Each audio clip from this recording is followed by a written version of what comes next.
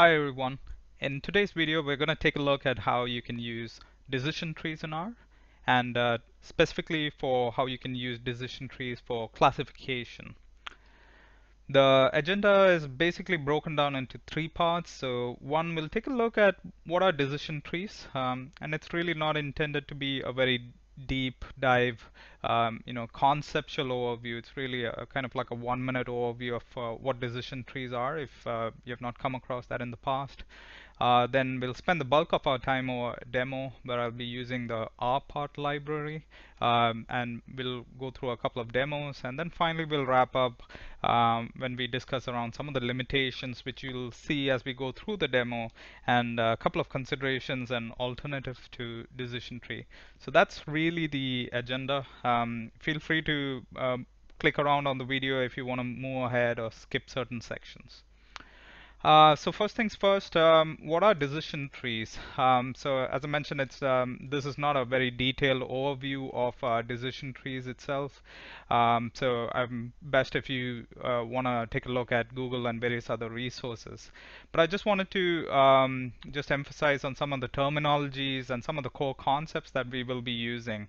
So decision trees are probably one of the oldest and one of the simplest but yet very, very useful machine learning algorithms that have been there for a long, long time. Now, the idea of a decision tree is that it can be used for broadly two purposes. One is for classification, and the other is for regression. Regression is really about determining a set of continuous numbers. So, if you wanted to predict a number or something numerical, that's obviously when you use regression. And classification is when you want to predict a class. So that's what we're really going to be focusing on today. While some of these terminologies are used differently across different platforms and by different data scientists and statisticians, it's possible that you may have also come across the term cart analysis. So that's basically combining classification and regression tree analysis. So the real concept I just wanted to highlight is around the tree itself and some of the terminologies that we might be using as we go through the demo. This is a simple example of the data from the Titanic, and it just uses a simple tree, a decision tree, to showcase the categorical variable in this particular case, if the individual survived or not.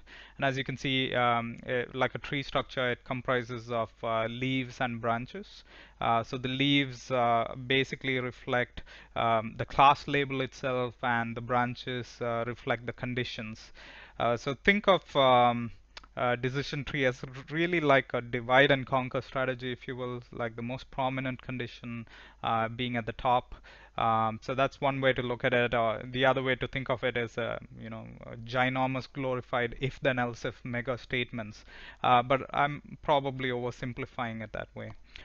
So that's it for theory and background. Again, feel free to stop the video and look around for other resources to know more about decision trees, because the rest of the demos really, or this video is really focused around the demo. All right, so let's dive in next to the demo, and in this particular case, I'm going to be using the rpart library. Now, R comes with several packages. I think there's more than 6 or 7 packages easily that can be used to build decision trees. Like today we'll be seeing rpart. There's the tree library, there's the map tree, and several other libraries. Each library tends to have a slightly different way of the internal algorithm used. Chances are you will see slightly different results and some variations between individual libraries. So again, feel free to look around, but today we are going to be taking a look at rpart library. So for us to get started, we need a sample data set, and again, I'm gonna I can resort to the iris data set. It's one of those simple out-of-the-box data sets that you get with R. So it's just 4 different flowers, actually 3 different flowers, and against a couple of different attributes like length and width of the petals and sepals. So one of the first things we need to do is actually split this data so that we have a training data set and a testing data set. And you'll notice here in this example, they're all grouped together. So I can't. We need a more interesting way than just say, for example, take the first 100 rows, for example. So in order for us to get some sample to work with, so let's just say, for example, we have sample. Oh, by the way, I did not highlight. So here we have 150 observations. So we want to get a sample from 150 numbers. We'll take 50 numbers. All right. So if we go back here, oops. So that's a sample. So you can see here that we'll be running this script a couple of times. So hence I'm writing it in a separate script window. So it gives us the opportunity to kind of generate random numbers. Of course, if there are much better alternatives to what I've just done. Um, then let's actually split the data set into the iris data set into training and testing. So iris say train. We'll take iris and get that and all the columns, and similarly we'll take a look at the training and finally the testing. We'll get the reverse of that, so that should give us both the training and the test data. So dim iris test,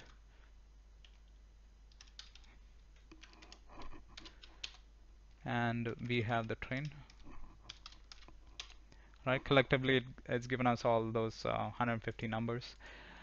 Okay, so now that we have the data, let's actually use rpart to actually build some decision trees. So we'll need to include the library rpart and simple command here. So now we want to work with the training data set. You'll notice actually let me actually change that. Just bear with me a second. We need more training data, so I'm just going to increase that so that it's 100. Um, um, Definitely you want to increase the amount of data that you have in training. So okay, so where were we last? So let's actually use the rpart function. So we're going to create a model, a decision tree model. Decision tree model, say, and rpart. Here we want to predict the classification of species here. So let me just copy that. Species, and we want to utilize all the other variables. Give me a second. Yep, species tilde and period, which is really a shortcut. Otherwise, I'd have to keep, instead of using a period, the other alternative is I have to copy all of this here and keep adding a plus against each of these. Oops, that's here. So whichever suits your fancy. In my case, the data set, basically I'm utilizing all the other remaining attributes there. So I'm gonna use the shorthand and just put a period there. All right, so that's the first parameter. We know that we're going to be utilizing the training data set here. And finally, we want to do classification. So method is equal to class. Oops, keyboard. Yep, class. All right, so let's just run that. Yep, that seems to run fine. And now that we've got the data, we can visually inspect that data. So let's say, for example, we want to see what's in here. So DTM, you'll notice it's a very textual description, and basically we had 100 observations there. So it's giving you an idea in terms of how the tree structure has been built, the decision tree. And you can see here's the legend, if you want to use that to follow what's been described here. So basically it's given the condition and what that split is of that condition, the error or the loss itself, and finally it tells you which of these are the leaf nodes. So the leaf nodes are where it actually shows us the class labels, and the others are purely just conditional. So here you can visually see that there is some error in how it's classified certain flowers. But that's a textual display. We can visualize it in much more graphical ways. Option number one is to use the plot, but it's not really the best in terms of visual appeal. So if you just use plot alone, it just draws the decision tree without adding any of the text there. So you want to add text here. So here it's plotted against the text, but still it didn't do a very good job. So the out-of-the-box plot's not very useful when you're trying to visually analyze the data. Of course, you can analyze the data directly from here. But that's where one of the more powerful features of the rpart library is its plotting capability. So we also have to utilize the or include the rpart plot. So that's the plot, included that, and now we can actually run our part plot. Let me just copy that, easier than typing. um, and decision tree model. So here it's as you can see, it's a much more visual, visually useful way for us to draw the tree, and you can clearly see the conditions. So yes is always to the left and no to the right. So here you can see that it's actually used the petal, the the length and the petal width as the two primary conditions to segment the three types of flowers. There's quite many other parameters that we can use here, so I'll let you look into it on your own, but I've spent some time looking at some of the attributes here, and you can see there's a range of parameters that you can pass in here to produce much richer, much more visually appealing plots of the tree. So I'll just give you an example. So we're going to use the type 4 here, and under extra we're going to use a different set of values here to come up with something a little more visually appealing. So yeah, as an example, um, type is equal to 4, and the other one was extra. Extra is equal to 101. So these looked really good in my opinion, much better than what you get without these parameters. So just to explain, here you can actually see the actual percentages, and also what's very helpful is it'll actually show you if there were any errors. Like here it's accurately predicted Setsoda, but here you can actually see that it's incorrectly predicted too. So visually you can see right here in the tree. So again, if you use other parameters, it allows you to basically tweak that UI, if you will, and have a play with the plot functionality. So as you can see, if I run it a couple of times using random numbers anyway, so it's actually giving you an idea of what that error conditions can be. We'll talk about that in a minute, but last thing, perhaps what we want to do is, now that we've got a tree here, we want to utilize that and do some predictions. So let's say predict, we want to use the tree, the decision tree model that we have just created. we want to run it against the test data set. So in the past, of course, we created the model using the training data. So this time we're going to be using the test data. We're going to consider all rows there, and we want to use column 5, which is the category. And then finally, the type classification again. And we'll store that as a prediction, say. And finally, now that we've got that prediction, let's actually compare how that fed the predictions against the actual test values. So we can use the table function. So table, we're going to take this data set here, and let's actually see. So that's the actuals versus the predicted values. Just give me a second. Iris test. Did I miss something here? Okay, make sure that's correct. Predict.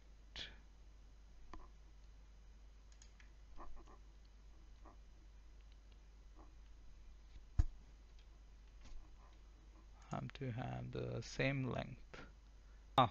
Just realized I made a mistake. Didn't have to specify this column here. So let's run that again. So that's the prediction. All right, so here we are. So in this particular case, you can actually see that what you have here is the actuals, and the columns represent the predictions. So in some cases you can see that it's or in one case here there was an incorrect prediction. So there was one error, so 1 out of 50 is the error rate, which isn't too bad, but then that again is a reflection of the sample of the data that we have selected. So if I run this again, so let's see if it comes up with a different result. So here again you can see, because I've run the script again, it's used a different sample. So here you can actually see that this time around the error was 4 out of 50. So again, you can see variations in the result. So that's I think an important thing you want to consider when you're using decision trees, or for that matter any machine learning technique, particularly when you're looking at supervised learning techniques like this. Providing the right training data, or a good representative training data is vital for the success of your algorithm. So what we've seen so far today, as you can see, is just a really quick overview of the decision trees and how you can implement decision trees using rpart. As I mentioned, there are several other libraries within R that you can use to create these decision trees. We've talked about some of the limitations. So again, you've seen in this example here today, how important it is to have a good representative set for your training data. So the data that you feed into your training clearly influences the results that you get off your predictive models. Now, decision trees by itself is fairly simple, but there are other ensemble techniques like, say, random forest and gradient boosted machines, which uses decision trees internally to create much more elegant and much more sophisticated machine learning algorithms. But we'll cover that in a future video. So that's a wrap for this one. So we have seen in today's video a simple example of how you can build decision trees. There are other advanced topics like how you can prune trees and various other optimizations, which I hope to cover in a future video. Thanks everyone for watching.